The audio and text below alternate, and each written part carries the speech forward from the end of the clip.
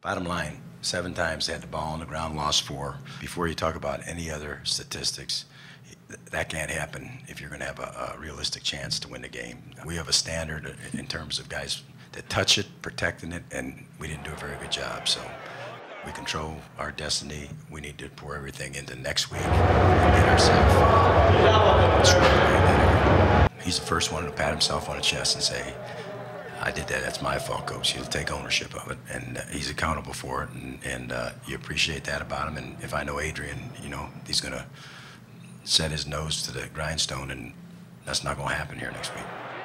We did some good things, but turned the football over 4 times, you know, had the ball on the ground like 6, 7 times, so we got to do a better job of holding on to the football.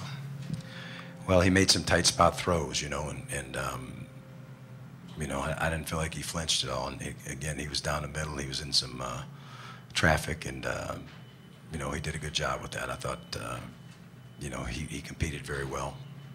Either you go back to what you was doing and be back on the sideline again, or just be you know, be free, you know, and just play. A lot of obvious mistakes out there that we can identify and learn from, and hopefully get better from. Not looking for anybody to give us anything. We're going to try to take care of business as we got ourselves.